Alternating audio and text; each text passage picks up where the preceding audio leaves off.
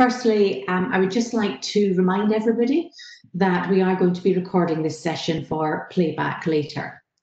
So my name is Gail Bogue, I'm Dean of the Business School, and I'm absolutely delighted today to welcome our speaker, Mr. Chia. Mr. Ko is a director of Grace Financial Limited, which is a Hong Kong family business, where he focuses on direct and private equity investment programs. He started his career with Hewlett-Packard in Scotland and Asia Pacific, and then at Apple Asia. And today, he brings 40 years of diverse experience, largely as a venture capitalist with Walden International, which is a US Asia venture capital private equity company, as well as undertaking an entrepreneurial journey with a successful technology startup. Ko serves as president of Hong Kong Venture Capital and Private Equity Association, advisory member on the School of Continuing Studies at Chinese University of Hong Kong, advisor to the Entrepreneurship Fund at Hong Kong University of Science and Technology, and on the board of Versatech, University of Hong Kong's technology transfer company. Previously, Ko has served as chairman of advisory committee at Hong Kong Baptist University, board member of Hong Kong Government's Technology Hub, and committee member of Hong Kong Community Investment and Inclusion Fund to seed social capital projects for community revival. So as you will see from his extensive experience, his current passion is in impact investments, where he attempts to bring together venture capital investment discipline with an entrepreneurial approach to projects for sustainability. Over the years, he's trained, coached, mentored, and empowered the next generation. And he is an alumnus of Edinburgh Napier University, as well as Strathclyde and Sheffield. He's a fellow of the Hong Kong Institute of Directors and a Global Scot. And today I'm absolutely delighted he has taken time out of his very busy schedule to join us. So welcome, Ko, and I'd now like to hand over to you. Thank you. Thank you, Gail, for the introduction, for the kind introduction. Indeed, my affiliation with Scotland goes way, way back, and it's really a great pleasure to be able to come back to Scotland virtually to kind of share some of my thoughts on what we call today the new normal. As you can see on my background, it's actually a picture of Hong Kong. Unfortunately, it's late in the evening here, it's 6:30. I couldn't show you the actual view from the background, but this will do for the time being. Today, what I'm trying to do is really to talk about three things. Really, the first one is why we call the new normal. What has this COVID-19, why is it different from the rest? And having been through the umpteen number of crises, why is this different? How then, therefore, as I reflect on this, this whole pandemic, what were the reflections that I was having with, and what were some of the things, my conclusions that came back and says, what this going forward is going to look like? And I'll share some of my thoughts. I'm going to talk about 20-25 minutes, and I'm going to open for questions, and feel free, post any questions, and we'll try and answer those as best as we can. And failing that, I know Ron and Gail have my email address, so you can send me an email, or I'm available on LinkedIn too.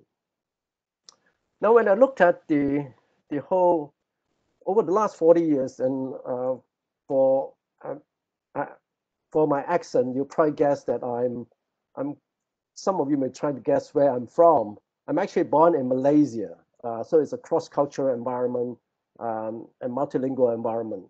But I spent significant time in the UK, spent 10 years there, caused too much trouble with the Scottish when I was working in Scotland. So the firm that I worked with was an American company. They sent me back to Asia. So I've done quite a bit of things throughout that time. I worked for Hewlett-Packard in Scotland, and then came back and continued to work for HP, and then worked for Apple, then did an entrepreneurial stint before becoming a venture capitalist. So my discussion and my comments were straddled across from operating side, from an entrepreneurial experience, as well as from an investment perspective. Having if I trace back since the mid-70s when I graduated, that was a long time ago, I count there are like 15 different crises that I've encountered, from the oil crisis in the 70s to the recessions in the 90s, to the 80s, the Black Monday in 87, to then the dot-com boom and the dot-com bust, and then 9/11, SARS in Hong Kong, the 97 financial crisis, Asian financial crisis, then the 2008 global financial crisis. And I saw, wow, why is this one so different? And the main thing I came to conclusion was really the following. In the past, most of the crises was mostly economic or financial. But this one is more than that. It impacts the health, and there's a lot of more unknowns, like the fears, the cures, and the complete shutdown of the economy, from transportation, all the service industries, health, and everything else got impacted throughout the world. So this isn't just a one dimension, it's a multi-dimension scenario. And resulting from that, there's a lot of disruption from a global scale, particularly in the past when we talk about globalization. And globalization was really, in Tom Friedman's book, The World is Flat, says you pick the place where it's the cheapest for you to make the things, and you ship it all to the other places, and that's where your economic value can be maximized of your product and services. But globalization in this context was totally disrupted, because supply chains got totally torn apart. And we also saw that markets that were evolved, particularly developed markets like the US and Europe, was more evolved from a manufacturing base to become a service base. And the manufacturing will move to most lower cost areas. And that created a problem, because when you disrupt the whole supply chain, oops, all of a sudden you have supply issues. So you see flaws in the entire system in that context. Now, currently people are talking about, and this is one of the new normal that has changed, is that talking about deglobalization.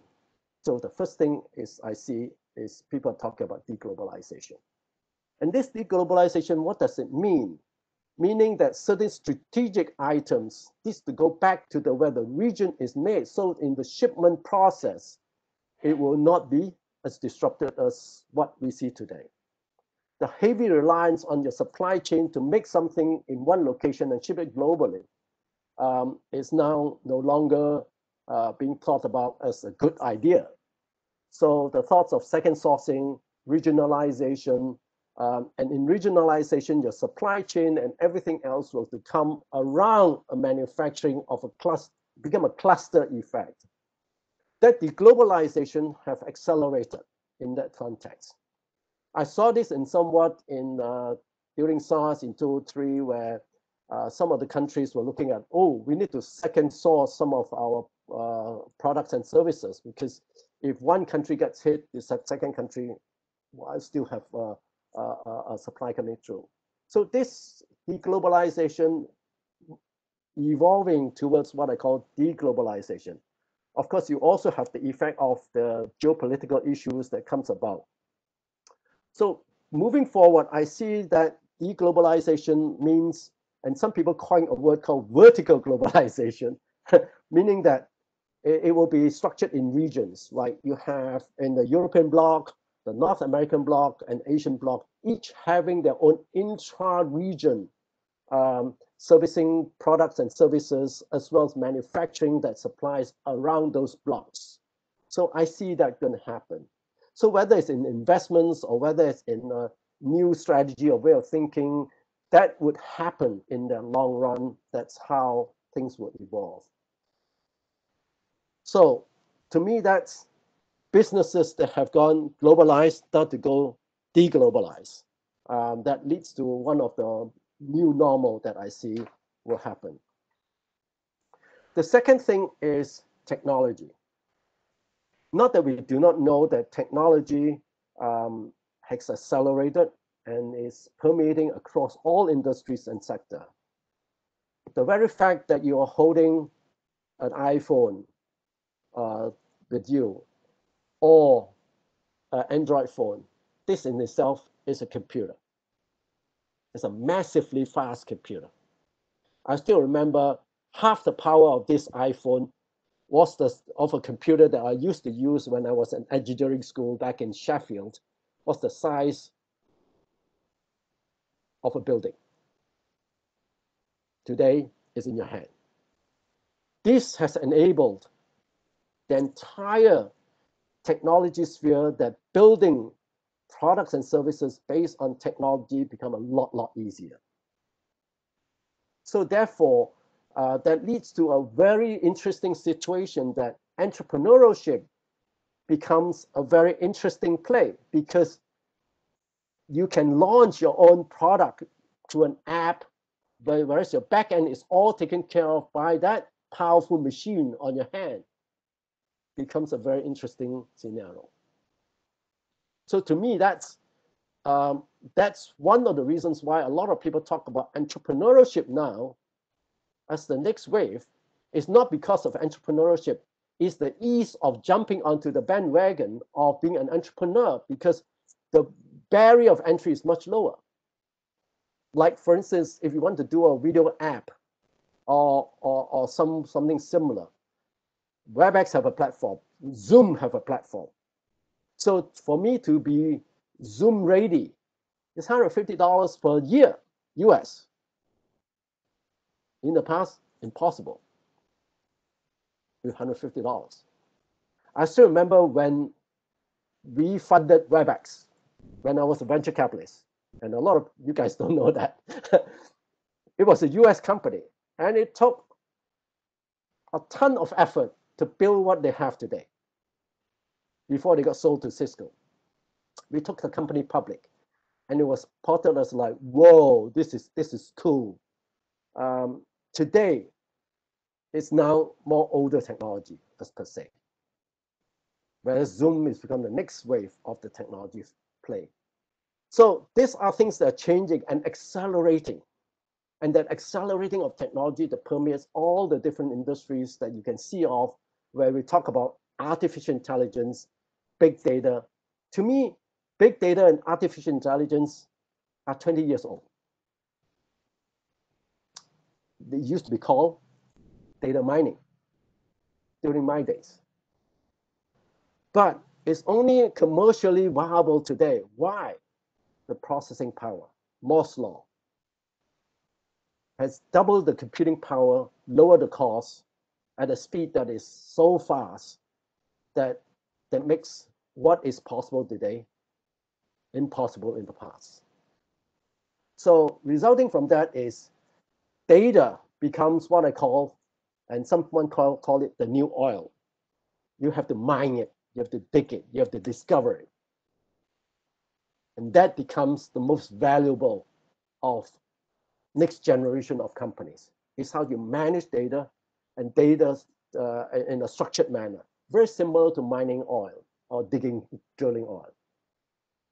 Now, technology has both its good side and its bad side. And we have to be careful on that. A lot of people talk about EV, electric cars, and says, oh, that's going to save the environment, there's no pollution. But does anybody ever ask the question, your battery actually emits radiation? So if you don't do a proper job of shielding it, the battery underneath your car will fry your butt. Nobody talks about that. So got to be careful. Same thing when people talk about 3G, 4G, our homes, we have Wi-Fi, we have 3G, we have 4G, we have our headphones beside our bed. That's radiation, my dear friends. And you have 5G, more radiation. unfortunately, not many people talk about things like that. So there's a balance of these two that we need to be aware of. And I bring this up so that people are conscious of it, because the impact on society, the community becomes a serious consideration too. Obviously, with COVID, guess what? Healthcare sector became a hot thing. So that has, healthcare sector have always been in the background, but now has put into the front seat. And healthcare is gaining a lot of attention. So for me, the potential for investment and opportunities there is humongous. Now, healthcare is very siloed. If you look into the medical field, the neuroscientist, the neurosurgeon will never talk to the radiologist, nor the dermatologist, nor the optometrist. It's been so siloed. Now people are saying, hey, can I not use some of the techniques in neurology to look at performance, to predict diseases, to look at your brain function, and all that, crossing that medical professions between to cut down these silos. So that's a whole movement there. They're thinking about that and try to break down those barriers. Then researchers that are in biology department and the chemistry department in the physics department, in the medical department, can they not come together to exchange some of the thoughts and the research that have been done?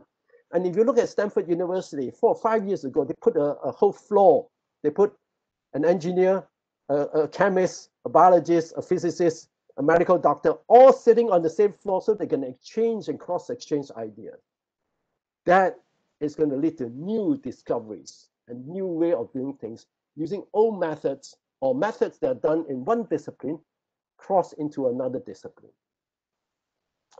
So resulting from that is I see then cross-sector training become a very, very strategic going forward, particularly in the field of education, in colleges, in universities.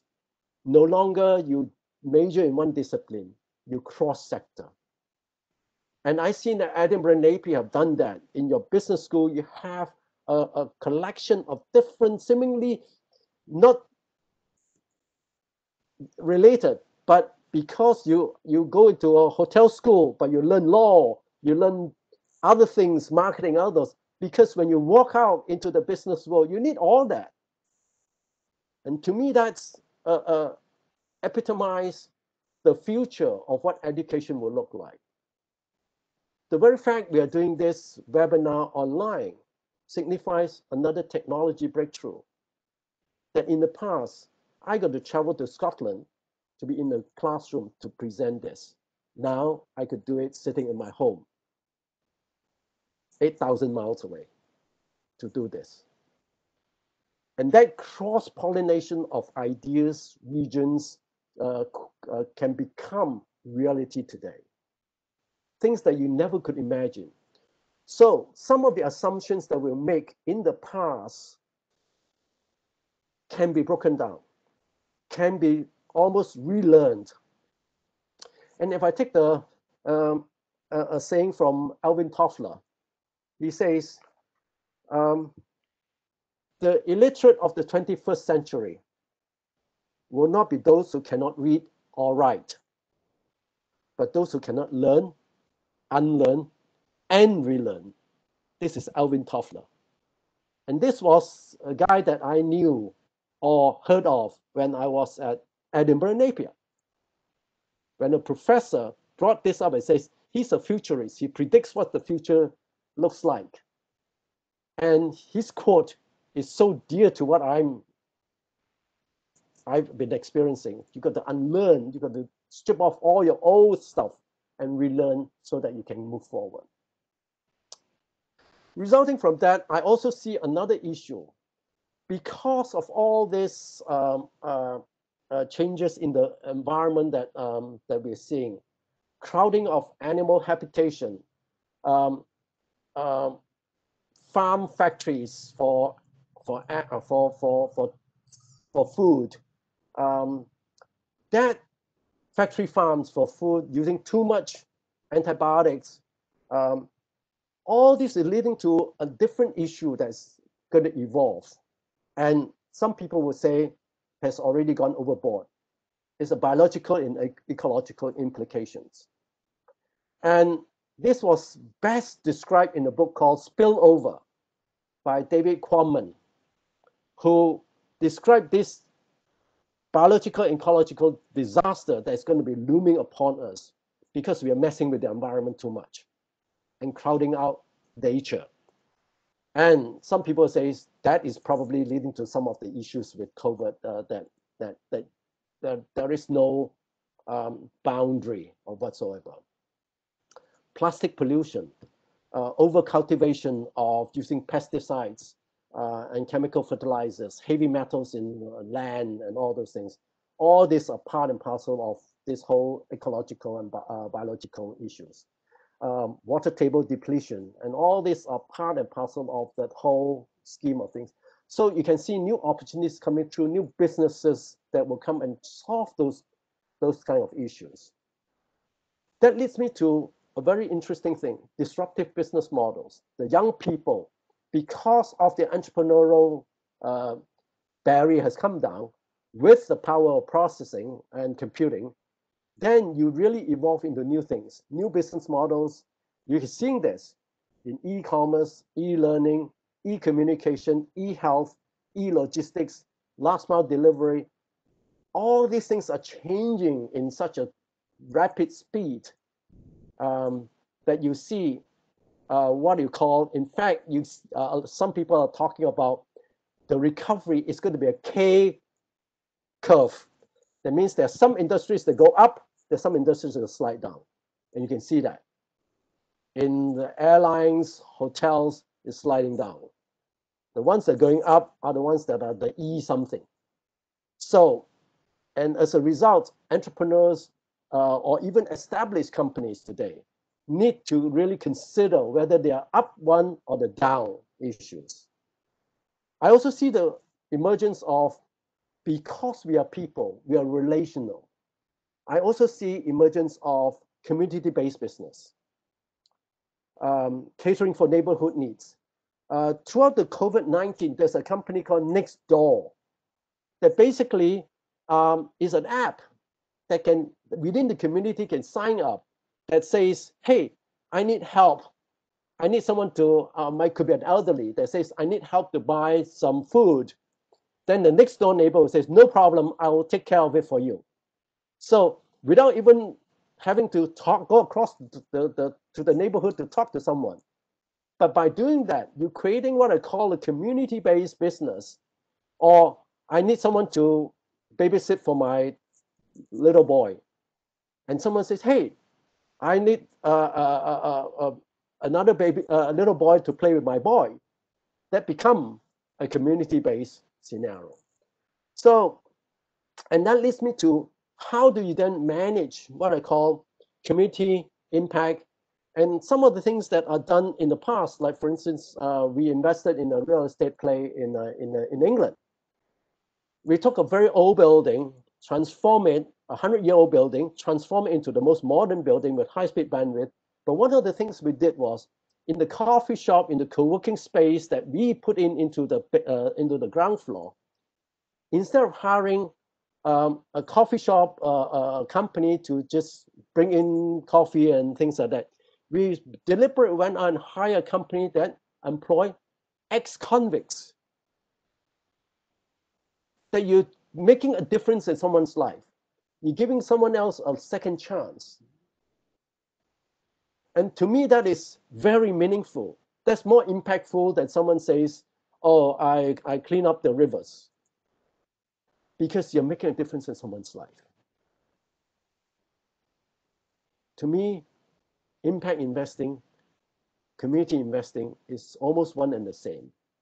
It is not about coming up with a new way of doing things, but it's more of how you make a difference in someone's life.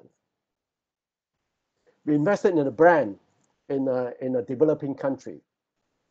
And according to a lot of financial models and things like that, they have a huge piece of land.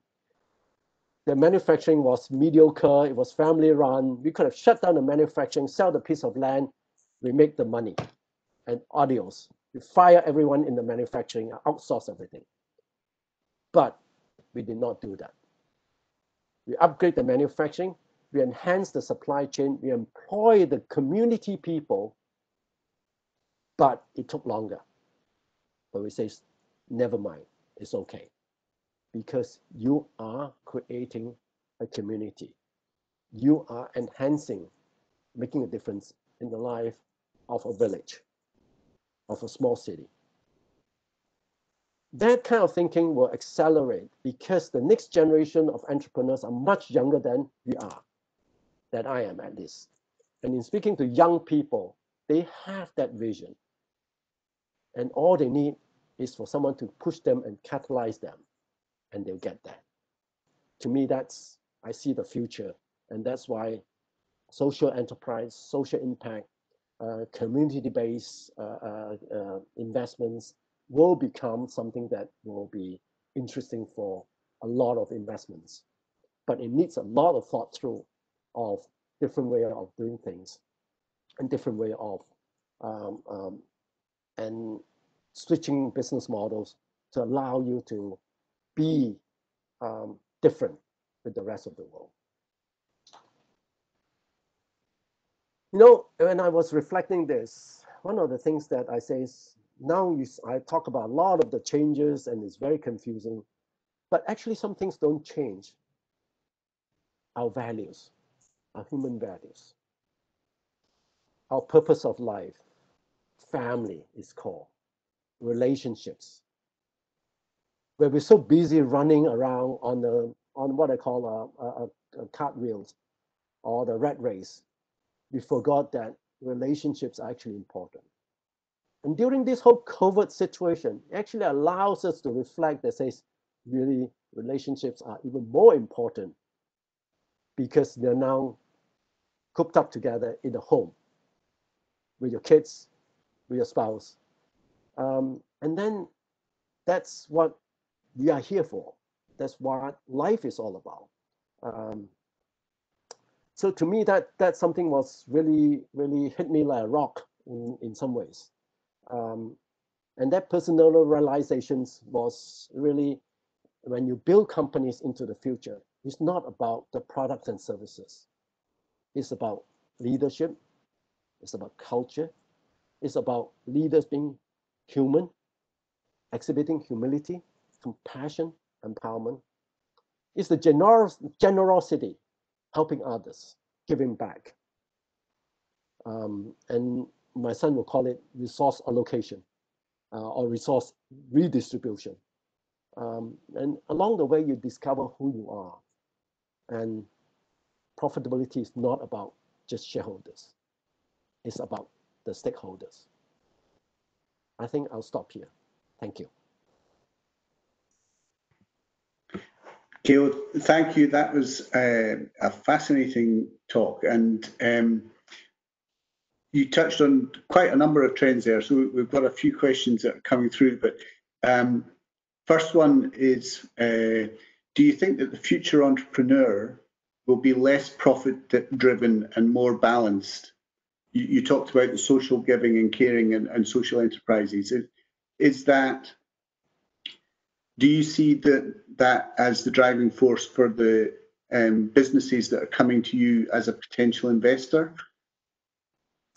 Well, the way I see it is, it's not about just the profitability and the impact. It will be balanced, but it's the disruptive nature of the business that will allow it to be very profitable. Give you a case in point. You guys know about Uber, right? Yeah. There is a similar one in Asia, and it's a company called Grab. It's actually in Southeast Asia. You guys may not know it, but Grab, what they did was they went out and do this whole taxi service and things like that. But what they then go about doing is they say, okay, in some countries, taxi services are not cars, they're motorbikes. So when they look around, they say, hey, the poor guy that's on the construction site, that's earning $100 US a month.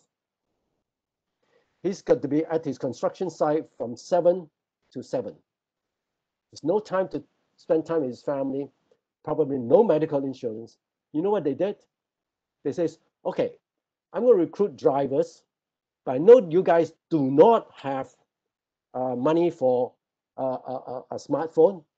What I'll do is I'll negotiate with the smartphone suppliers and I'll sell it to you, or I rent it to you for a cost. Next thing they say is, I'm a company, so I can buy bulk medical insurance. I can give you the insurance too. They then go about and says, you need a vehicle. Don't worry. One of my investors is Honda. They bulk buy the bikes. And through time, through kind of like a higher purchase type format, eventually you own it. To me, that has more social impact. And the guy is earning $200 a month. And he's got flexibility. And then, you know what they did? They went into the food business, food delivery, because he says, in the morning, I deliver people to work. And then I'm twiddling thumbs. Can I deliver documents? Can I deliver food? Can I deliver all the other things? So this guy's day is full. It's not just shuffling people around. And in some countries like Jakarta, traffic jam is so bad that if you drive a car, God bless you, you never get to your destination. But through a motorbike, you can get to your destination. So in that company called Grab, it's not just a taxi hiring service. It's also a social, it's also a finance company. It's also a bike leasing company. And the countries welcome this because you're solving their social and employment problem. Wow. It's 5 companies in one. Yeah. And that's how models will evolve.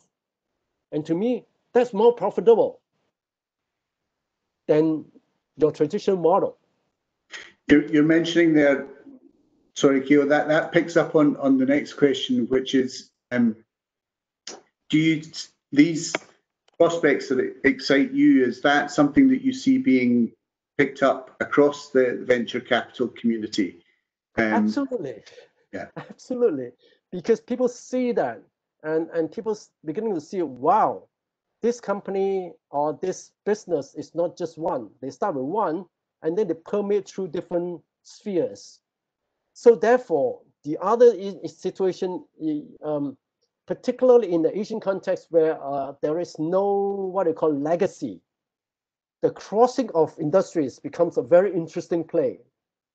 So like, for instance, if you look at Tesla, Tesla is not an automobile company.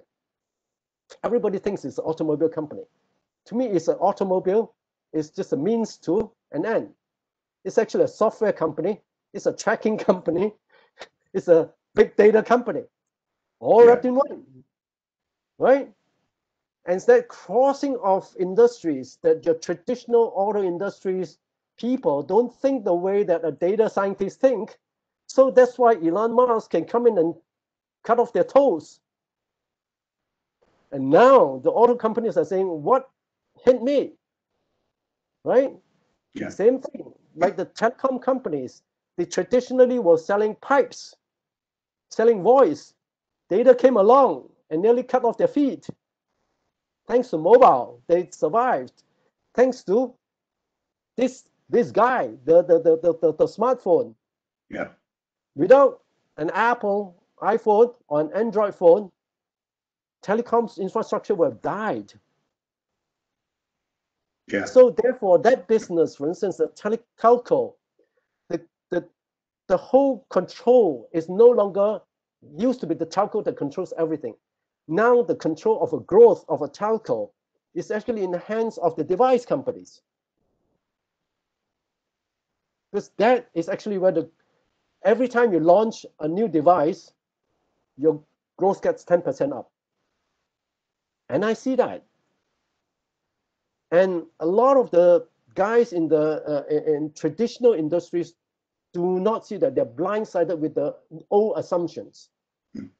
So we have to get out of the box and look at the different sectors. You get flanked if not.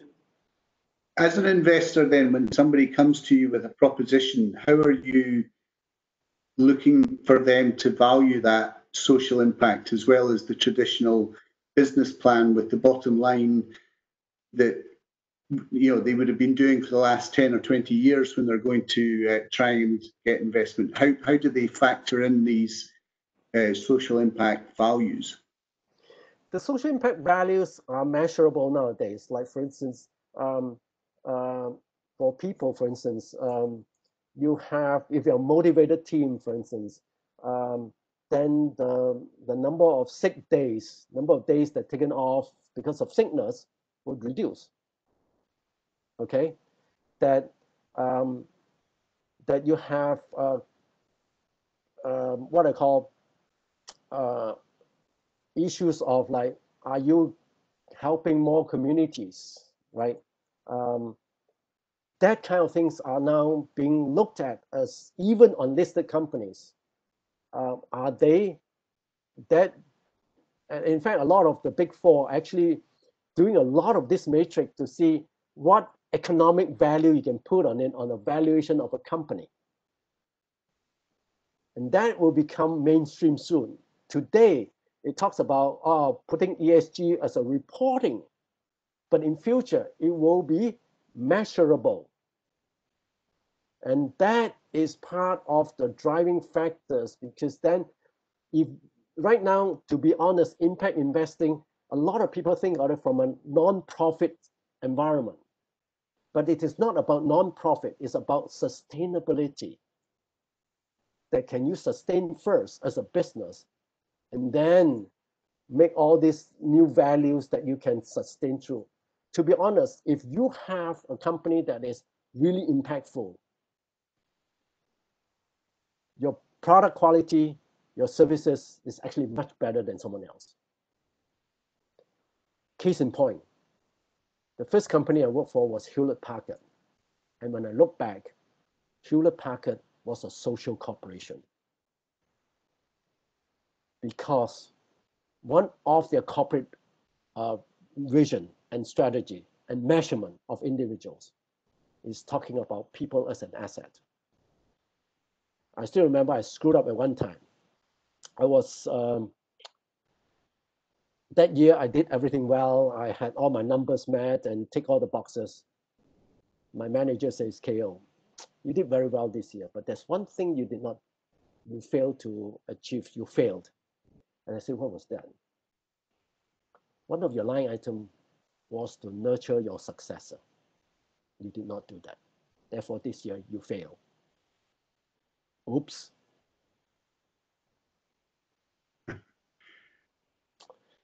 Amazing. And I was fairly young as a young supervisor, and like, uh-oh. So that to me is very important, because when we value people, as a resource, as an important resource, it becomes a very significant thing. So it disrupts, and you need to have new ways of looking at things. You mentioned there around the way that reporting, ESG reporting, is going to become potentially a driver. Do you see the same with the Sustainable Development Goals? Might businesses now start to look to align themselves to one or more of those? Absolutely, absolutely. And in fact, you have, one of the drivers behind that is actually family investors, family groups, family offices. They are saying, hey, we are family businesses. We believe in these things. Therefore, we are investing in those areas. And you, Mr. Banker, I am demanding that. If you don't give me those type of investments, I'm not investing at all. So it's real business, real value, real economic, and not the traditional way of like, oh, it's just a number. It is not a number. And to me, that's hope. The ESG is just first step towards what I call the SDG goals. And for the family group that I'm working with, we are very heavy into looking at SDG and all this other stuff, that how we can use that as a yardstick to look at investment proposals. Which box do they fall in? Are they really falling in, or are they just a marketing exercise? And there's a lot of those fake ones out there too. So absolutely. In fact, the whole SDG, and then there's some changes onto the SDG because there are 3 layers. You have the planet, I can't remember, the economic value, and then the relational value, and all these are part and parcel of developing, and it will accelerate because of COVID-19, because people are becoming more aware of the environment, the relational part, and particularly the next generation, which has a lot more knowledge, a lot more awareness of this than my generation. You talked about the impact of family investment, and I guess one of the key things there is the lifetime that you can look at for return on your investment as a private equity investor or a family investor. How do you see mainstream, Wall Street, the City of London, the mainstream markets reacting to these trends? Are they equally getting on board very quickly, or is there a longer term project there? No, they don't have a choice, because if the people with the money are saying that, the bankers are scrambling in some ways to look for alternatives. In fact, 3 years ago, when we were talking to the investment banks, to the fund houses to talk about ESG, there was only a handful of those funds that were available. Today, the hottest class of staffing is actually people who have ESG knowledge or impact knowledge to be recruited by the investment banks or the fund houses, because they are like, we better wake up to this, because the guys with the money are asking for this. So, and it's quite funny, because a friend of mine actually works in London, and she says that, well, 3 years ago I was joining this outfit, and now everyone is trying to pull her away from it, because she was one of the earlier pioneers in this area. And it's like, man, what's going on? I said, well, you were up there early, and that's good for you. Fantastic. And you hear that a lot more. You're going to hear that a lot more. The couple of things that will push that, the money side, the source of money, the source of capital. The second part is actually the community expectation, particularly the next generation of investors, like the younger generation, are asking the same questions. The third area is actually, because of that, the stock exchange, the London Stock Exchange, the Hong Kong Stock Exchange are actually now saying, you have to report on ESG. Otherwise, I'll throw you off. It used to be kind of like, it's good to have, now it's mandatory. Mm-hmm. And resulting from that is a lot of them are scrambling. A lot of them are also looking at, how do I then make a difference? And some of the ones are fairly simple, like, oh, maybe I send a bunch of people to do volunteering. That's fine too. But increasingly, it's getting a lot more sophisticated, and how do they build into the entire business and even the supply chain. For instance, there's a computer company, Lenovo. What they did was, in the whole ESG reporting, is not just about themselves. It's about the entire supply chain, that they track the ESG of the entire people who supply the parts to them, and how they run their companies. Do you hire and fire? What is their labor rules? How do they then employ people? That whole scheme of things. Now, for ESG, G is easy, governance. But for E, it's challenging, but it's manageable. But for S, social, it's more difficult, but can be managed, can be measured. The S part is like labor. Do you treat people well? Do you hire and fire? Do you rip people off?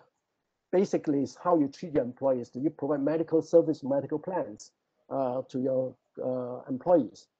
And the next generation of people coming on stream looking for jobs, that's what they look at. Otherwise, you won't get the brightest brains to joining your company. That is also a push factor that is pushing a lot of the companies that says, oops, I'm going to be in trouble if I'm not getting the brightest and the best.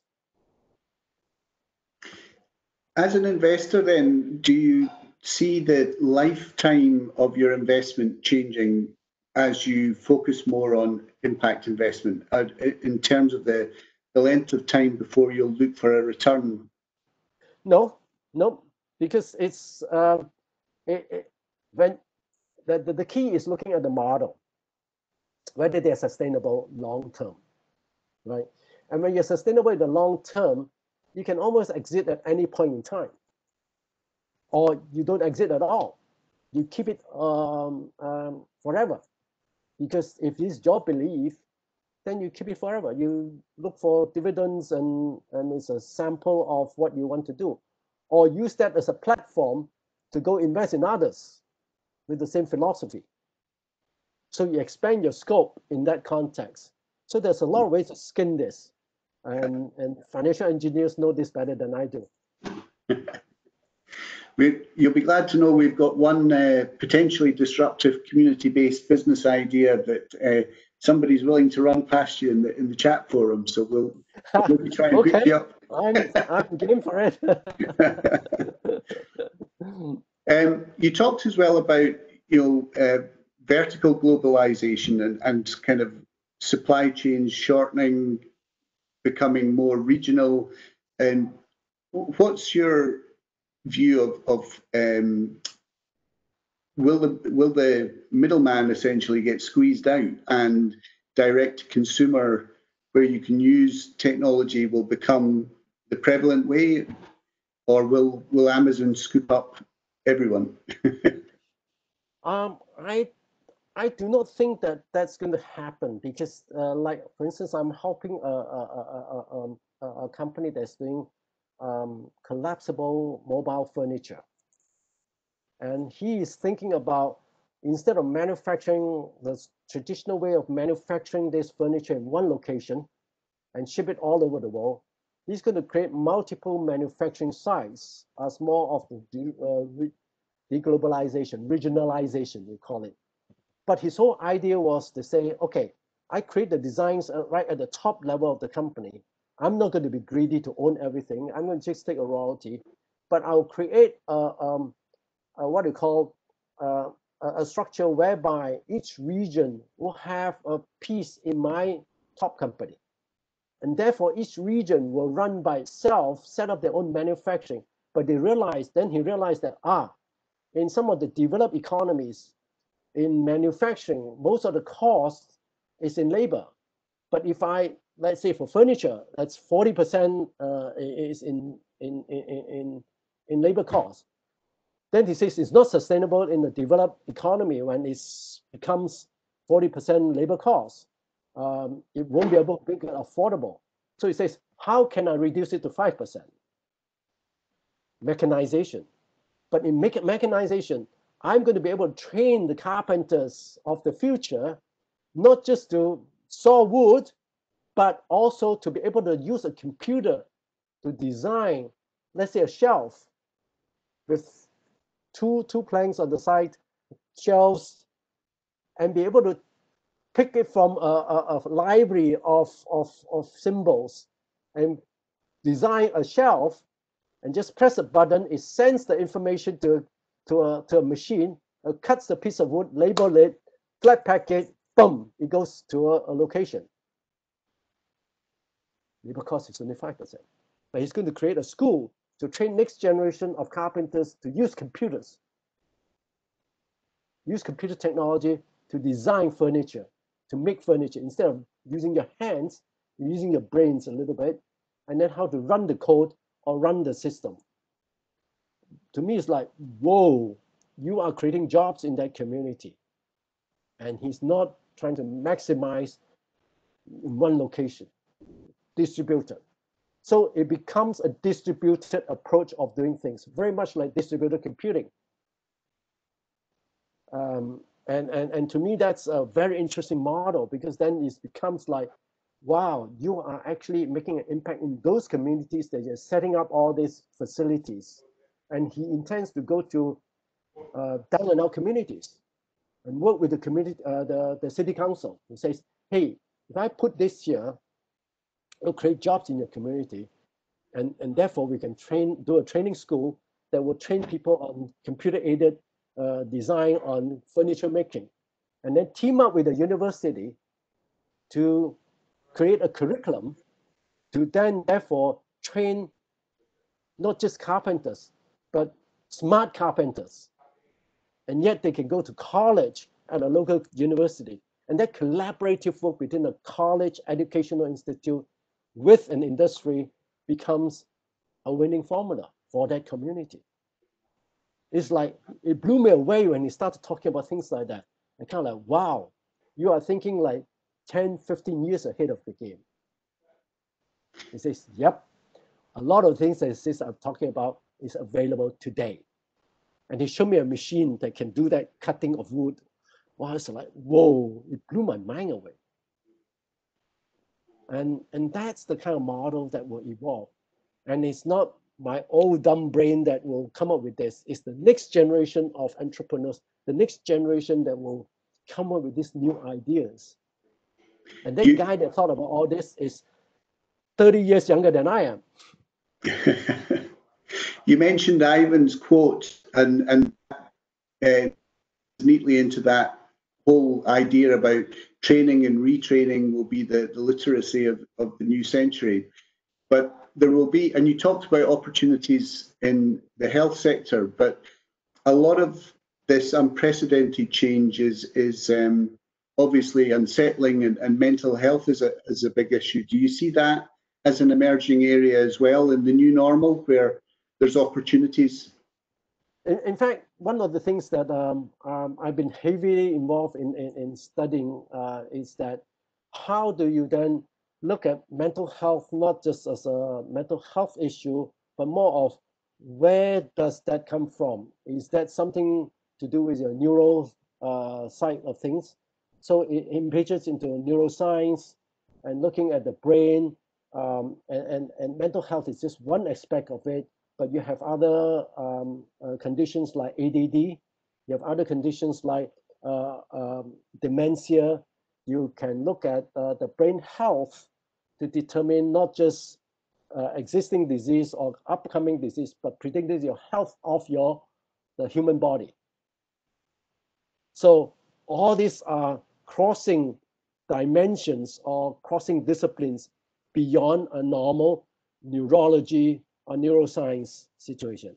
I've also seen projects that are looking at neuroscience and look at sports performance. How do you stimulate the brain for endurance? And it's like, it completely blew me away. It's not just one aspect. It's investigation into one area, but have multi applications.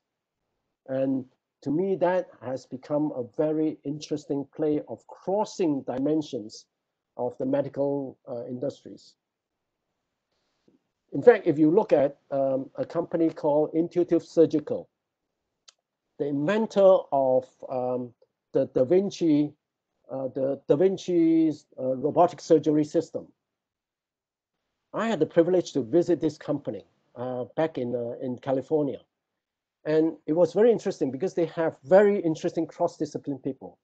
They have precision engineering, they're medical scientists, they're medical doctors, they're software engineers, and they have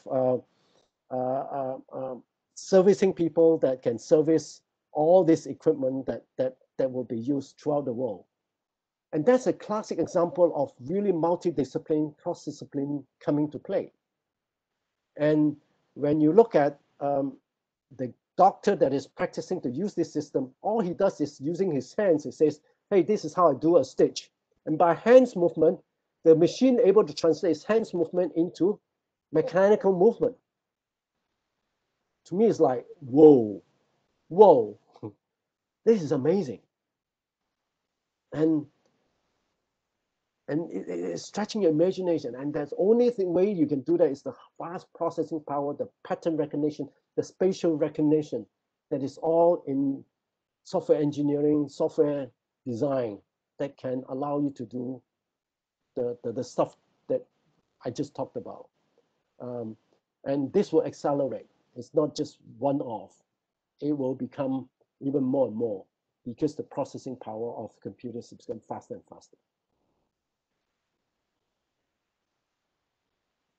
I think we've probably just got time for one last question, but you've talked about some of the big environmental challenges as well as COVID and earlier in your presentation, but it sounds very much as though as an individual and as an investor, you're optimistic that the new normal, the new perspective will deliver solutions in sufficient time and quantity. Do you feel optimistic?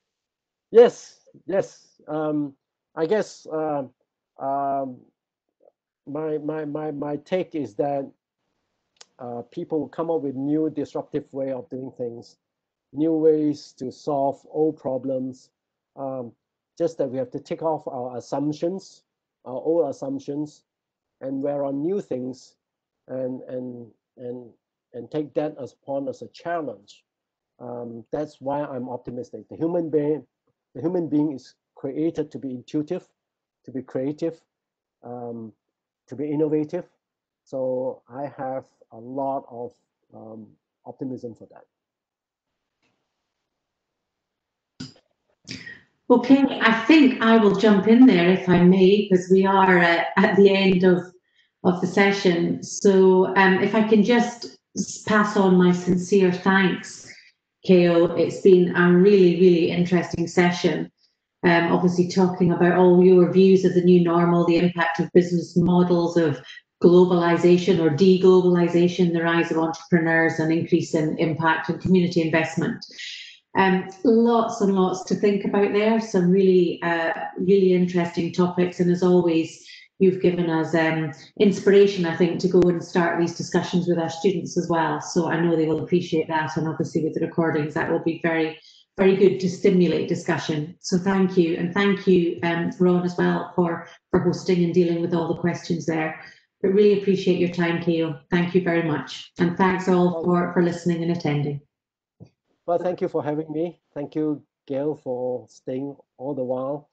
Thank you, Ron, for organizing this. We have a lot of emails to and fro, and thank you. Finally, we made it, and thank you for being such a nice host. Thanks very much, Keo. Thank you, everyone. Thanks, all. Yeah, have a good day. Bye-bye. Bye-bye.